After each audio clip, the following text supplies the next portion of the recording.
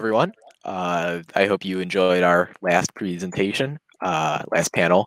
Now we're going to move straight into today's third speaker presentation, Social Media Threats and Opportunities by Paolo Gerbaudo. A little bit about the speaker.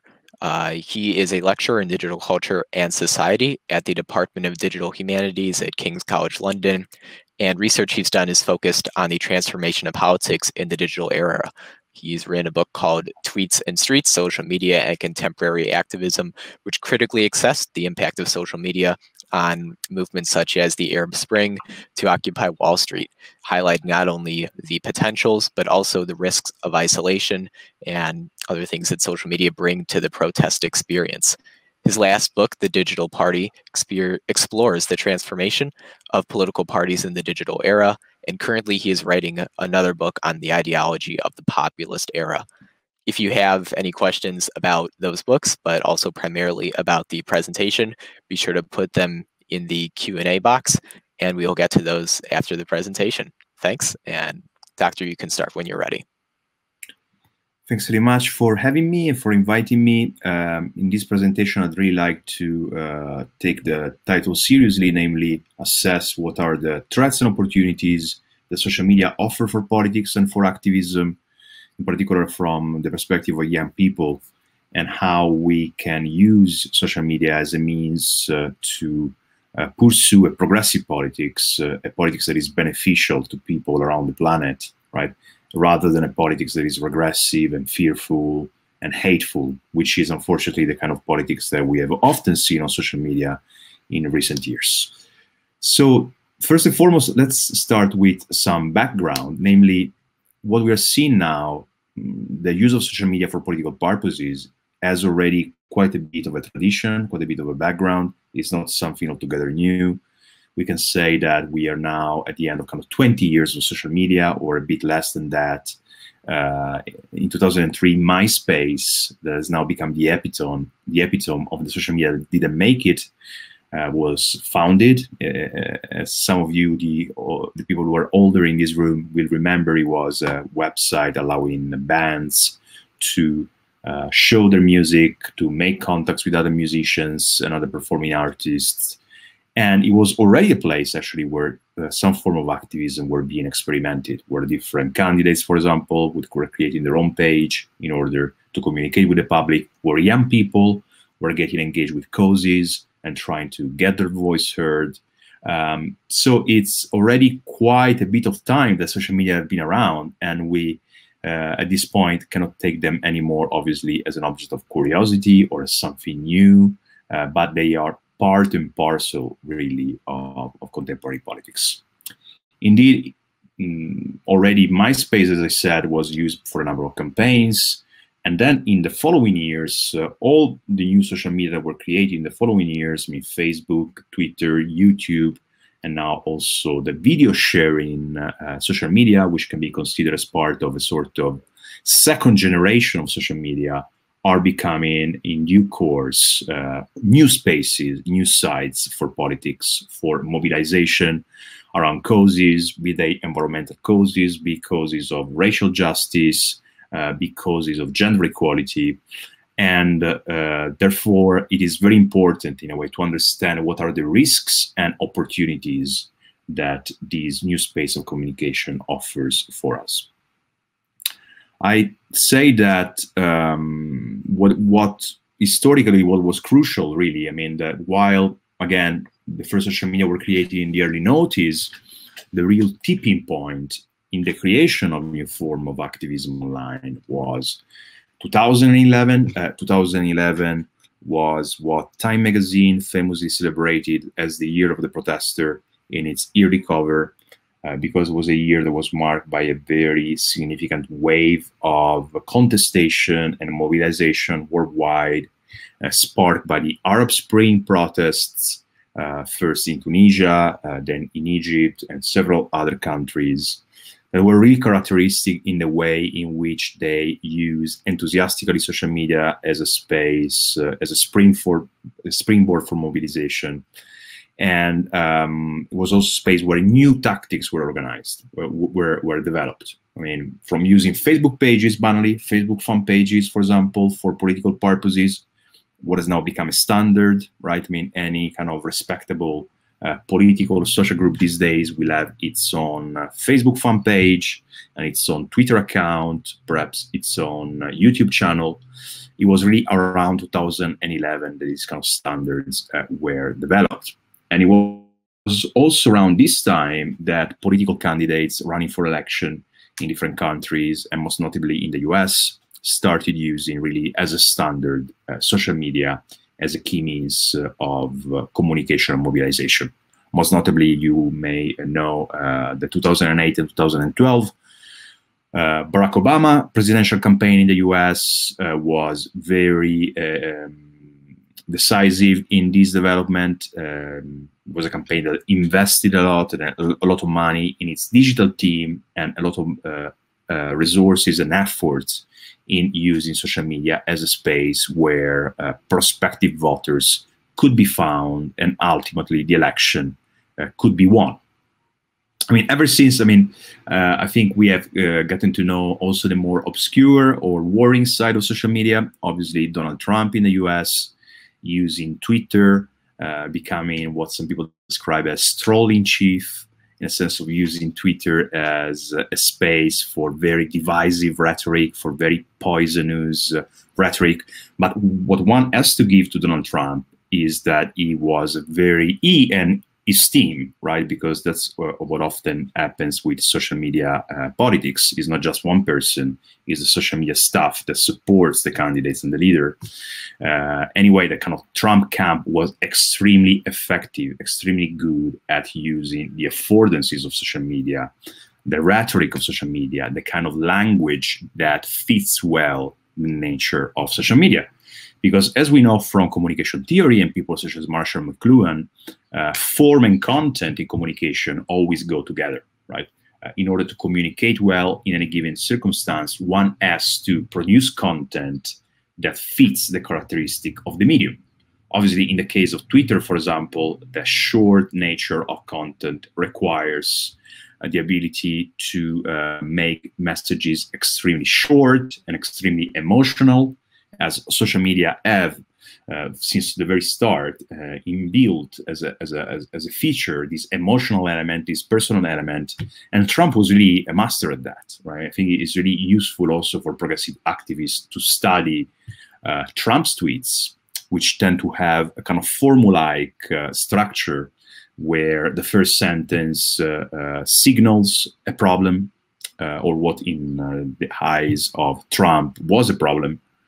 Then there is a second sentence that evaluates this problem, right? Develops that, judges that, takes a stand vis-a-vis this problem.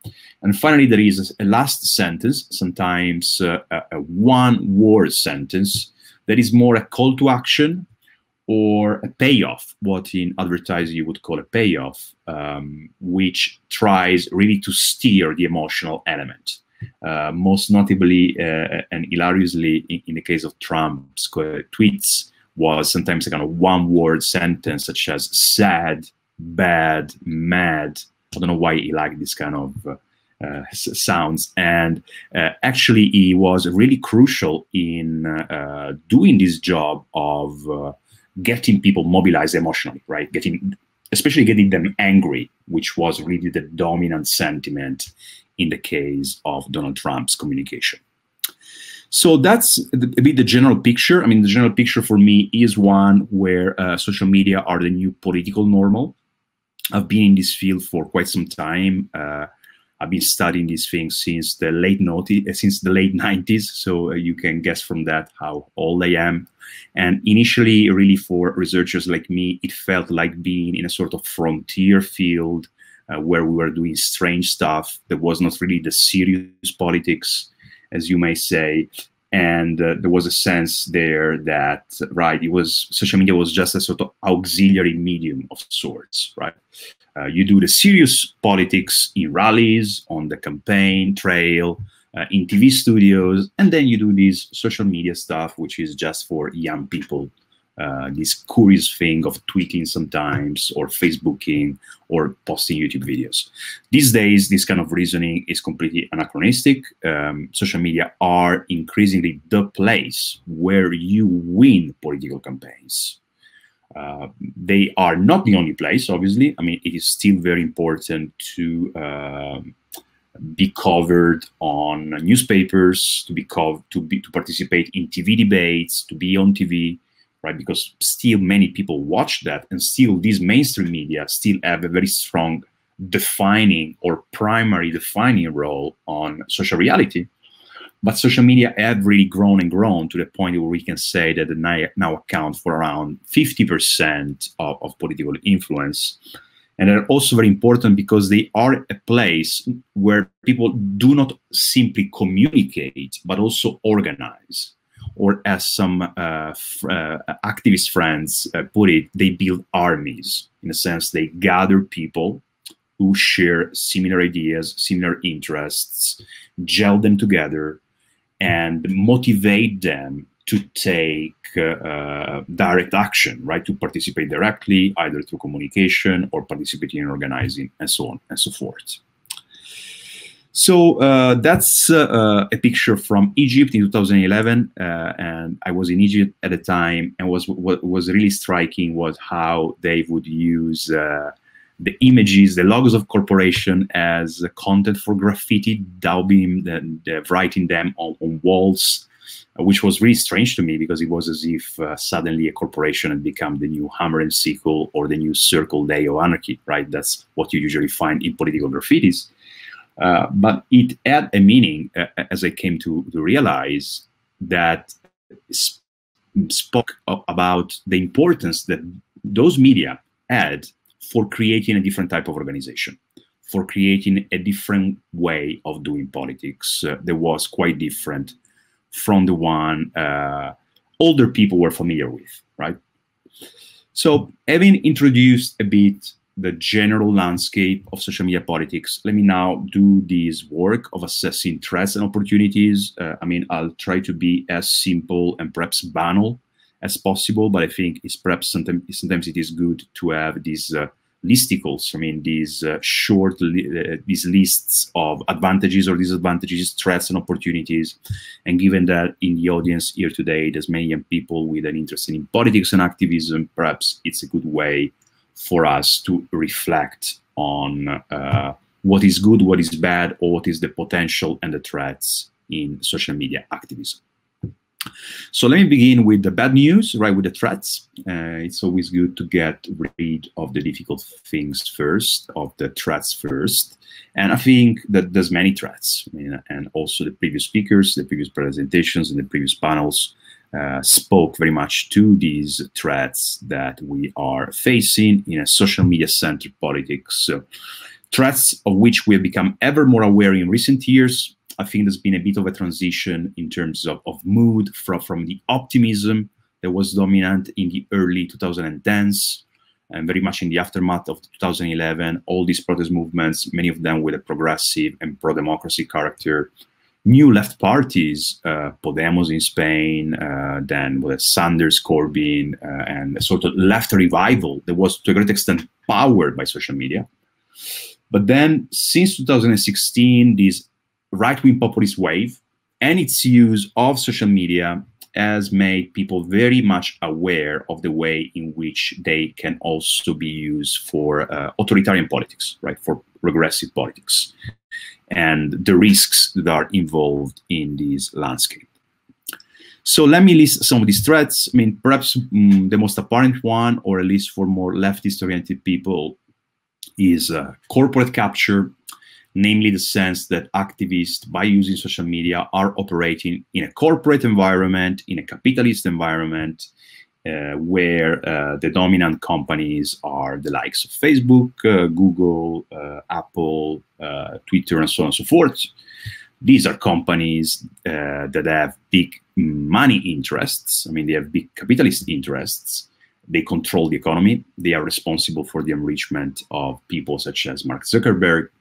And the problem with that is that obviously there can be a contradiction between using a platform for purposes of dissent and contestation, and using a platform for purposes of power. And this that often has an economic character and that often also focuses on the bad distribution in economic resources, namely the famous 1%, 99% divide, a society where increasingly few people have tons of money, and then there's us, the remaining plebs, who have little money, or definitely less money than those people.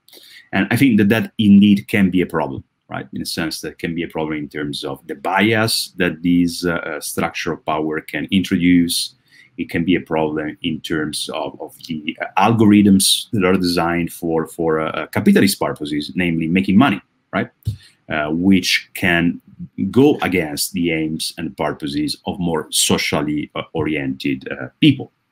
Yet I would say that this is not something completely new. I mean, activists have always used spaces that were not their own, as it were. I mean, social movements are by their nature phenomena that need to operate in foreign spaces, as it were, in unfamiliar spaces, in spaces they do not control, that are dominated by others. But this doesn't mean that activism is necessarily bound to failure. It means that one needs to keep this in mind, while at the same time using the even small margins that are available within this space to air different views. The second risk, and I think also in the previous panel there was a bit of a discussion of this, is slacktivism, or waste of time, or it has many names, this kind of pathology, or as it is described, clicktivism. Namely, the idea there is that what people are doing online is actually a big distraction from more serious politics or more serious activism, because people are ultimately just chatting and talking and liking, and that this can divert people from more, tiring effort. For example, being active in your neighborhood, being active politically, participating in campaigns, participating in meetings, which, as we all know, or the people who have participated in meetings know, tend to be quite boring, right? But can also be useful and necessary ultimately to develop a political agenda, and can give people a kind of wrong sense, misplaced sense of having done something when they actually have done very little. I mean, an example that was used to make this point were all these sites like click here or like this page if you want to save children in Africa from starvation, right? I mean, all these weird Facebook pages or groups that really operated with this weird assumption that, right, it was enough liking things. Yet at the same time, I would also say that there is a tendency to overlook that activism in any era has involved communication. And communication is not a waste of time for activism. Communication is often the precondition for taking action, because people can only take action if A, they know there is a problem, right? And somebody needs to communicate there is a problem. Otherwise, how will people know about it? Second, if they know that there are other people who are concerned about the same problem, because if you know there is a problem, but you don't know there are people who are doing something about it, you will not take action. And finally, if people are motivated to join that group that promises to take action on the problem at point A. And this is all communication, right? I mean, people in the past would do it in different ways. They would use badges or political symbols. They would use political flags. They would use protest signs. They would paint graffiti on walls. They would use T-shirts with Che Guevara or your favorite political hero. And all of this activity was not really a waste of time, because it was about creating a collective identity and firing people enthusiasm. I mean, regardless of whether you share a certain cause or not, right? I mean, really any campaign needs to do that. I mean, let's take an example I think most of us don't like. I mean, MAGA hats, right? I mean, MAGA hats were not a waste of time from the perspective of Trump supporters. They were about giving Trump supporters a common identity, giving Trump supporters a common hashtag, giving a rallying point so that they could get together as a precondition to act together. The third threat there, one I think many of us are also familiar with, is flames or trolling or online hate. Really the stone of that, right? The stones of that online. I mean, I don't know if it's just me and I'm a particularly person who attracts a lot of hate, but whenever you post something, you will always get the usual person who just comes there really to troll you. And when you go much higher in terms of visibility, right, when you're a political figure, when you're a political leader, when you're an activist, you're bound to get tons of that. And in a way, social media create this effect of disinhibition, in the sense that people feel protected behind the screen, often also behind anonymity, and therefore they feel the freedom to say things they probably will never say face to face, because of fear also that whatever a confrontation may escalate into something worse. So that is definitely a problem of social media. It has made society more vociferous. It has also shown how polarized society is around different issues, be they of economic distribution, right? Whether we should keep a system in which the rich get richer and the poor poorer, or in terms of values, right? Whether we should aim for a society of racial justice and gender equality, or whether we should aim as the right ones for a conservative society where we, in a way, we go back in time. But in that context, I think too often we blame social media for problems that are really social, right? That are more to do with society as such. It's a bit like the usual kind of shooting the messenger, in a way. It's not the problem that, in a way, people communicate those ideas we don't like. The first problem is that people think those things. Social media has only made those toxic ideas more visible, that perhaps before they were less visible. And that, in a way, was more comforting, perhaps, but also it gave us a false illusion that society was more like we were. And I think one needs to accept that politics is about conflict. Politics is about people clashing. Politics is about people holding radically different ideas. That's something that is ineliminable. Obviously, we should stamp out hate, threats, all the disgusting things that we see on social media.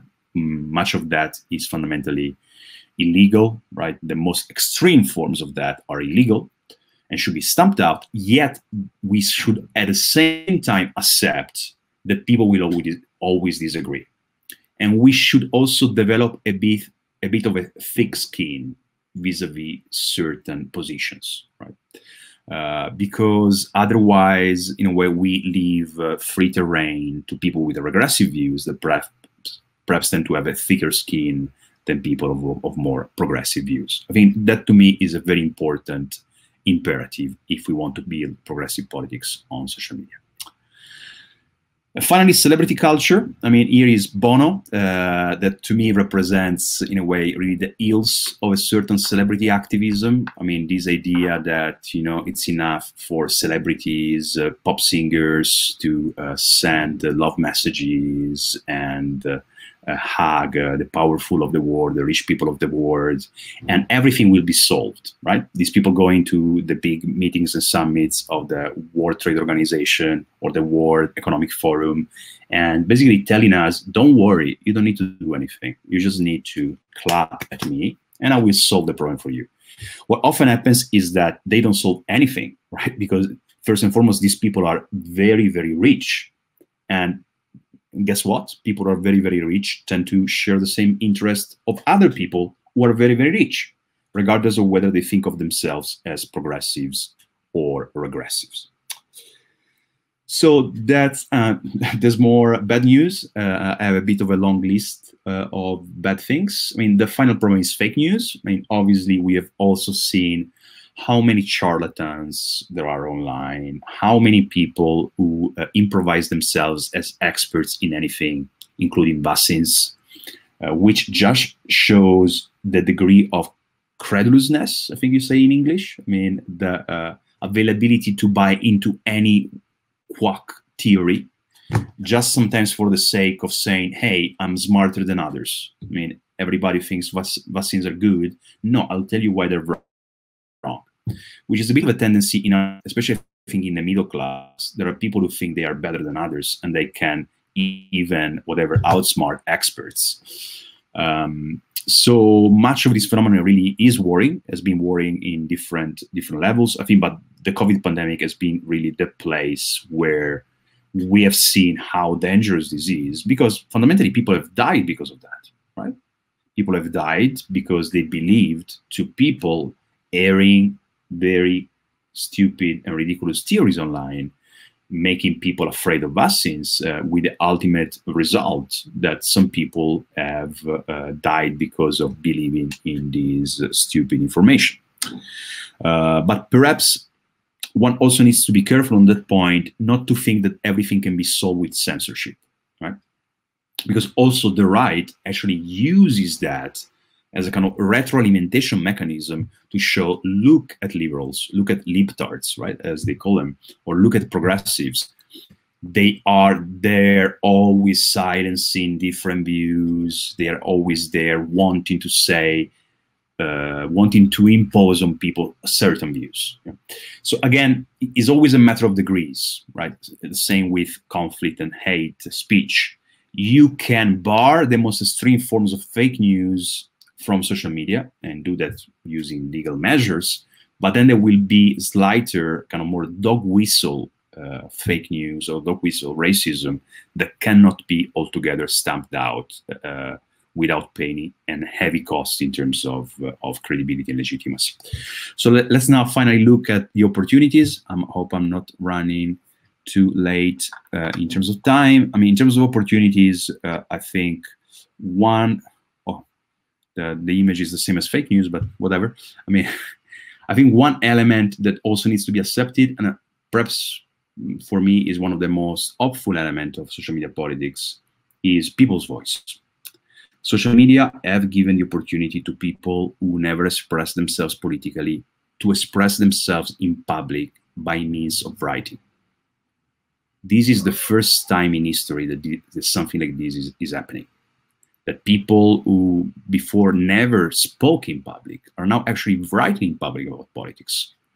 Often they're writing with grammar mistakes, with spelling mistakes, but I think it is really beautiful, even when it's not perhaps beautiful to read because it's full of mistakes, because at least it shows interest, it shows an effort, and it has a huge pedagogic potential, right? I mean, one should actually congratulate people for wanting to express themselves. And one should also try to educate people, to engage positively with people, also if they have weird views, to say, hey, I mean, first, it's great that you want to express yourself. And I will say what I think, and we'll perhaps find some middle ground and some ways to take this forward. So second positive element, I think, crowd gathering. That's, I mean, there's a lot of talking about online crowds, smart mobs, social media crowds. And I think it is really something important about social media. A key affordance of social media is that on social media, people do not simply interact and communicate with one another. People also gather. They gather mentally, right? They don't gather physically. But this gathering, the coming together of people around interest, then is a precondition, is a resource that can be used to actually mobilize people politically, to the point perhaps also mobilizing them in physical protest events. It is a process of funneling, as I describe it in some of my work, where you first bring people together in the same conversation, then basically you bring people together in the same mailing list, you gather people's contacts, and through those contacts, through those resources, you can then mobilize people to take action also offline. Another element is leadership building. Leadership is beautiful. Leadership, in the sense of leadership for the people, for ordinary people, is a beautiful thing. We shouldn't distrust leadership, because leadership is the way in which ordinary people can find someone who represents them. There's many positive examples, such as Alexandria Ocasio-Cortez, or at least examples I sympathize for, that have shown how social media can be used to create charisma, to create credibility, to create following for people. Because there's no leaders without following, right? And as the very language of Twitter tells us, it is a space of followers looking for leaders. Social media can be used to create trust around the figure, to allow this person to talk about is her biography, is her experience to harness people's passion around focal point, bringing people together. I'm almost done. Having listed a bit the positive aspects for me, I think, again, going back to an element already raised before, we should accept that social media is a new political battlefield. It's a new political battlefield with its own rules, where people are bound to meet and clash with one another. Obviously, we want this clash to happen in the most peaceful way possible, in the most amicable way possible, but often it needs to be accepted that people will have strong disagreements with one another. And one there needs to revive the tools of public speaking, of public expression, of debating, right, which are a beautiful component, especially of Anglo-Saxon, of democratic tradition in Britain and in the US. The power of persuasion, the power of persuading people, accepting that people may not agree with us at the start, but we can convince them that our point is right. And I think social media is really a place where this can be done. And this is all for me.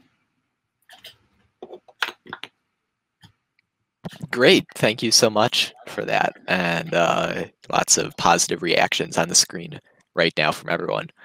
With that, we'll jump right into our Q&A. So some people have asked questions during the presentation, and we'll just go by what people voted the most. So the first one is from Aditi, and it says, what are your views on the kind of journalism prevalent on social media, which has been aided by the ease of producing and promoting content that these platforms have to offer?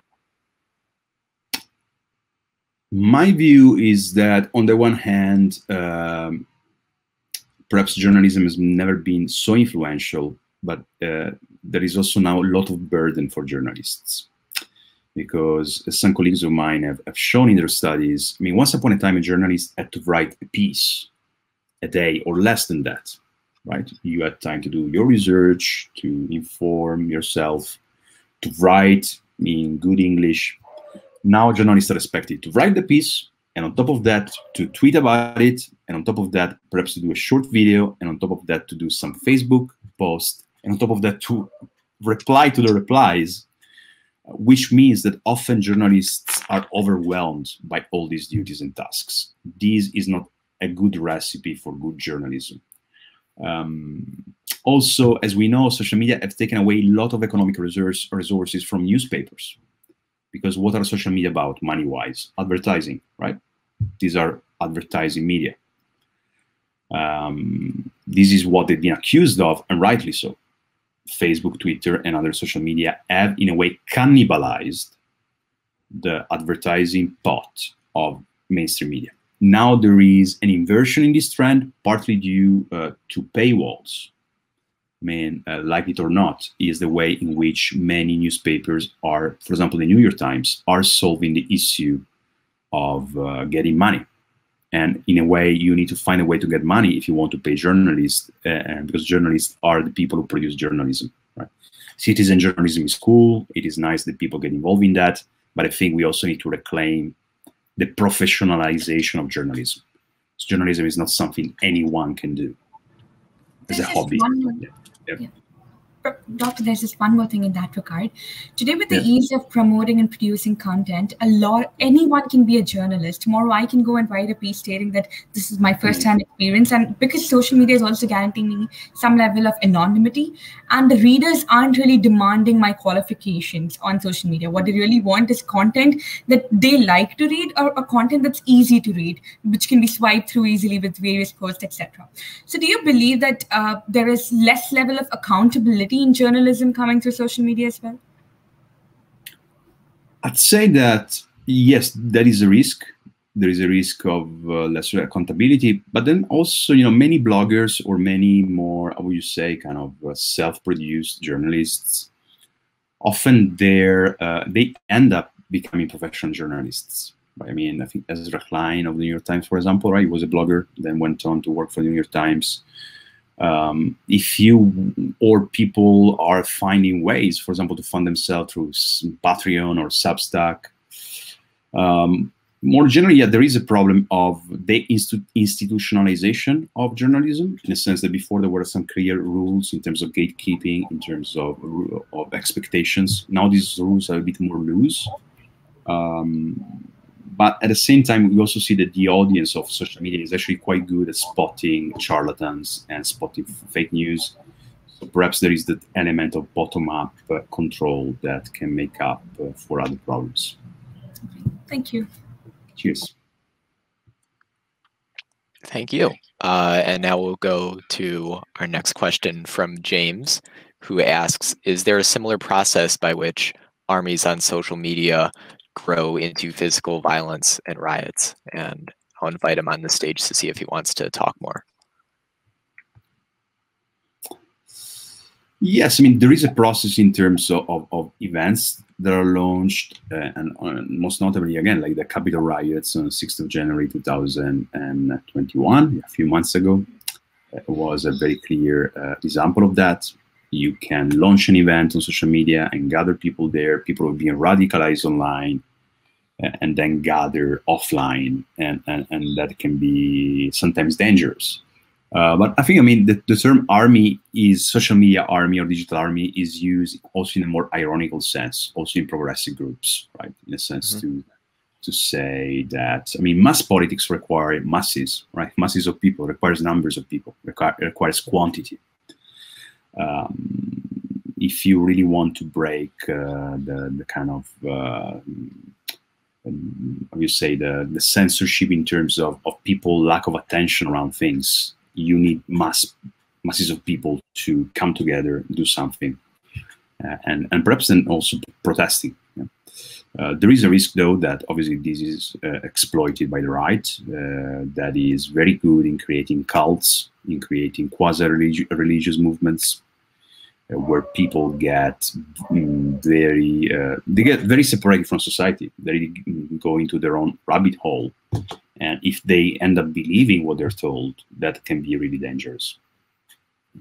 And the doctor had one more question, was how can we sort of enforce more order from social media to the real world? Like in the US here still, we have the police arresting people who like are bragging about participating in the riots and stuff. So is there a better way to enforce this, you know, given privacy laws and all of that?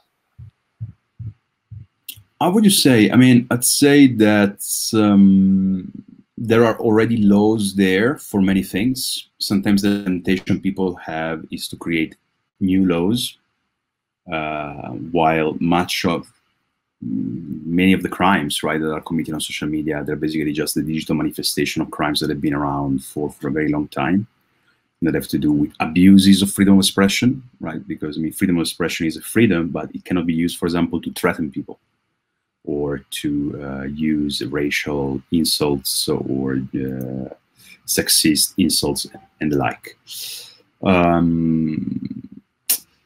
Again, it's a matter of being careful in a way not to also overstep ourselves in terms of policing conversations, because again, a key narrative in the reactionary right is this idea that there is a big conspiracy of basically people like you and me, right?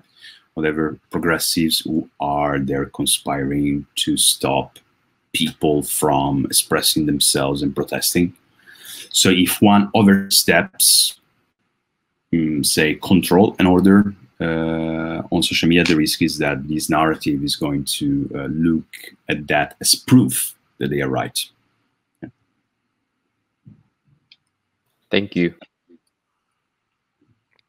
Great. Next, we have someone who asked a couple of questions, so I'll invite them to the stage to, I guess, ask one of them. Soham. Greetings, Doctor. So I have a few questions. I think all of them tie into each other. So my basic question is, are political organizations, now I'm not referring to the ones that were formed initially physically and then came to online platforms, but purely ones that have been created online. Now, are these organizations more chaotic than effective? Because most of the chaos that they cause or the political movement that they start do not carry through into any form of legislations because they don't have a general organizational structure? Yes, that's a very important question, I think. And Tufekci, that was referred to in the previous panel, actually made the point that one risk of social media focused politics is that people get this illusion of having created something where they didn't go through the laborious process of establishing structures, recruiting people, creating movements on the ground, creating local sections or cells of your organization. I think that is a risk indeed. And also another risk is falling prey of the illusion that social media eliminate the need for organization. I mean, some people say, just Clay Shirky made this point. Basically, we just need an app these days, and the app will gather people and do the thing. It doesn't work like that, right? I mean, organizational work is something that happens on social media, but also happens face-to-face, through personal relations, through people being in meetings, right? And that is still very much relevant, right? And that needs to be, is also literacy, right? That many younger people don't have, because we are coming out of a long phase of depoliticization, where compared to our parents, for example, we are less used to being in a meeting. Yet those are skills and experiences that actually we need if we want to do a politics that is not just flashes and then collapse, right? This kind of flash in the pan modality that is often typical of social media protests. Professor, to just follow up to that question, yeah. I have just one more question. So you said in your presentation that when we use social media, most of them is capitalistic, where we threat them operating on a profit motive and like creating echo chambers and the supply of information that may harm us. Versus on the other hand, if we were to have a government run administered social platform, we may risk being easily censored by the government as to anything we say on it. Now, which is probably the lesser of the two evils, and how do you see this particular aspect of it? Yes, I think there you are quite right. So, I mean, what would you say? It's, I mean, as I said, I think that this is not altogether new, that people are forced to use platforms that are commercial in character and using them for other purposes that are more political. I mean, you can also say that there are some state media. I mean, now you write on Twitter, state media is marked as a kind of special, with a special marker, right, to tell you that it can be dangerous. Indeed, it can be dangerous, especially if it's owned by an authoritarian state. But for example, say the BBC, right, the British Broadcasting Corporation, is known as a very excellent media. It is a state media, right? So public broadcasting actually in much of Europe has a tradition of being a quite democratic place for a conversation and debate and for information that is less biased often than the more commercial media. I mean, if I had to choose between Murdoch media, which is private, right, and public media, such as the BBC, in that context, I'd definitely choose the public media. The question is, though, when you have a social network which is about basically individuals and that basically runs on surveillance, whether a state media can be more dangerous, right, potentially than a commercial one.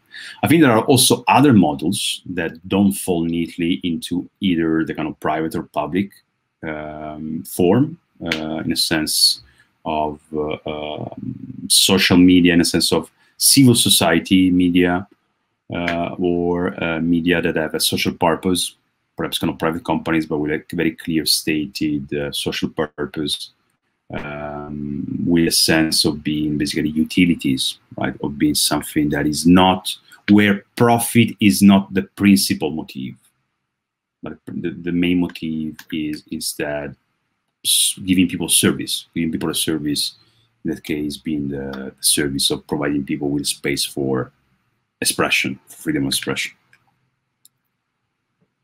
Thanks a lot. Cheers.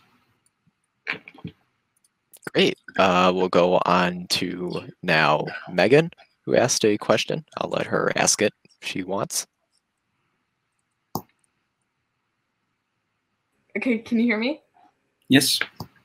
Okay, so you recommended that political leaders have a strong presence on social media, which is, very understandable. But what are your opinions, however, about the conduction of foreign diplomacy and, similar forms of discourse and interaction between leaders on social media? Where do you draw the line? Do you think that's okay to be conducted too, or do you think there are, certain lines of formality when it comes to, having political leaders on kind of a more of an informal platform? Yes, that's an interesting question. I think also that there is a kind of body of literature that has been dedicated to that recently. I mean, obviously, diplomacy is something that tends to happen in very reserved context, in more kind of reserved, formalized channels, on which we see very little. But for example, precisely Trump's very loud use of social media led, for example, some people to be concerned about what happens if Trump says we should go to war with China on Twitter, right? I mean, would that lead to an escalation, potentially whatever, nuclear war? It is evident that this lack of filters, this lack of mediation, which is really central to social media, can also lead to antipathies, to clashes between nations, to diplomatic controversy escalating faster than the case would be otherwise, right? Especially if politicians of different countries start replying or flaming with one another, right? In a way they couldn't do at all before that, and we've seen some episodes of that, right? I mean. Especially now, I mean, I think there's some Chinese politicians kind of replying against Trump's or, I mean, US politicians. So I think, yeah, that raises some concerns. And that also, in a way, calls for etiquettes, in a sense of a series of rules of behavior, of accepted behavior. More generally, social media politics needs that. It needs to be made clearer what is good conduct, right? What is acceptable conduct on social media? And more specifically, in that case, what is acceptable conduct on social media with reference to international relations? Right? And then can I do a quick follow-up as well? Yeah. So I guess, what are your thoughts then on something where it's constricted to a word count on like Twitter, very publicly exposed, the leaders are not sitting in the same room together, it's not an extended committee? Do you think, meaningful solutions can come out of, foreign diplomacy conducted that way?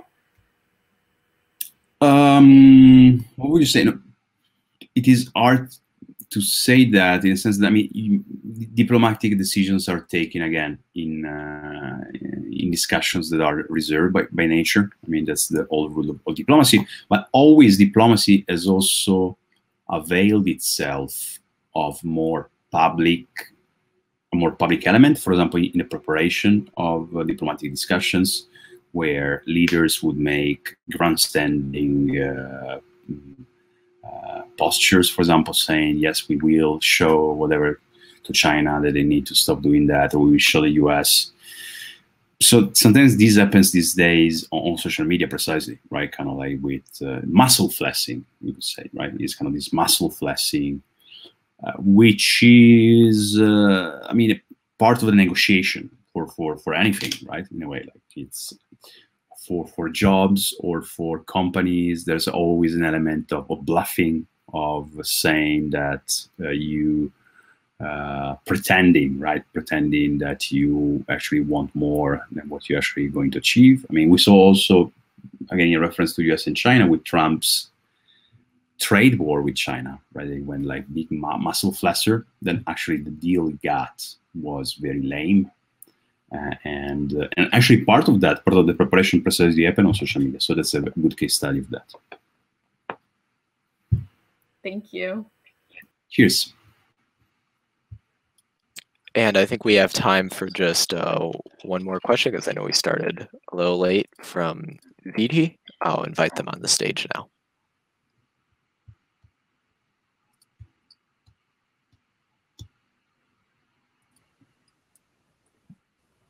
Hello.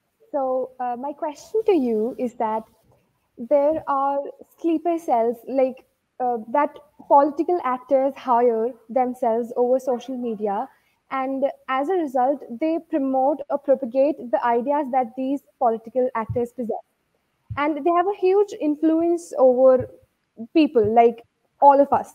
So how do we identify people like these, and also do you think that present day journalism is somewhat the plays a role somewhat like sleeper cells?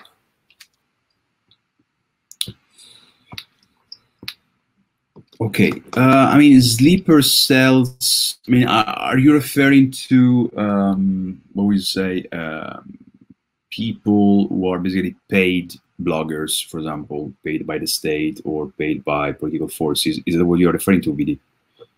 Is that what Yes. you have in mind? Yes. Yes. Yes. I mean, fake accounts, and there was a lot of debate around that around the time of Trump's victory, right, in 2016, whether that was aided by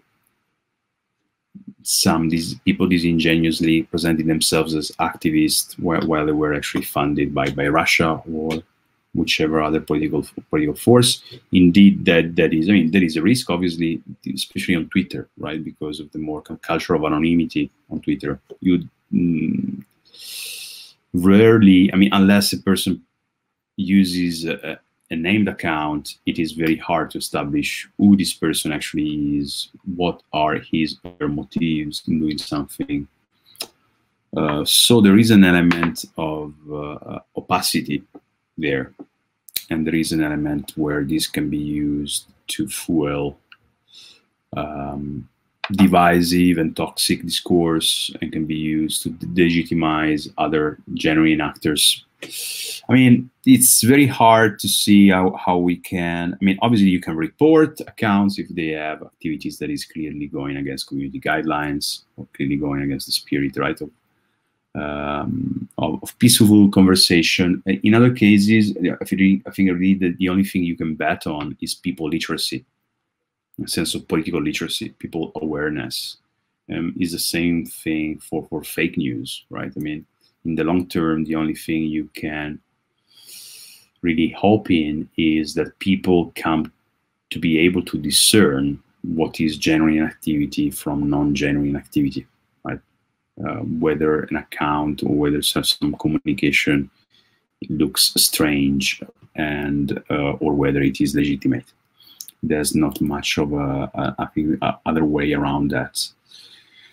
And indeed, news media are to blame for biased information. I think I'm sometimes really appalled by how biased information is online, right? And not biased only because it is in favor of kind of authoritarian causes. I mean, I think like there's a lot of bias in covering up how unequal our society is, right? There's a lot of blaming the poor for being poor, like as the famous Policython T-shirt, like "Stop being poor." Right? Actually, that's a lot of the kind of message and communication we get, while we hear so little about how monstrous is the wealth that some people have, which is quite unprecedented in history. Right? I mean, in history, there's always been rich people, and it's fine. I have no problem with someone being rich, but what is scary is that there are people who are so rich they can basically could buy themselves an entire country like Hungary, and can buy themselves media like the Washington Post.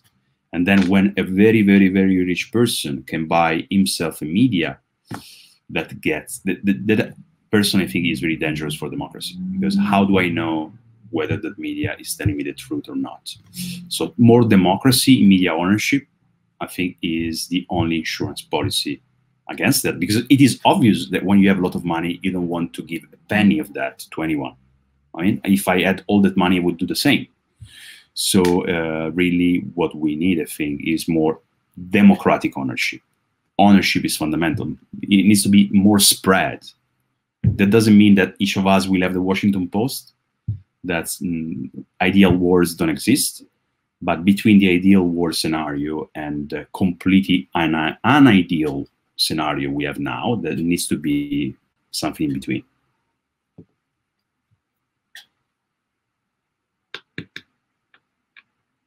Great. Thank you so much to everyone that asked questions today. I think we're over time by about 10 minutes now. So again, thank you, Doctor, for taking the time to talk today. And thanks to all of our participants for asking questions. Thanks very much for having me. It was really a pleasure.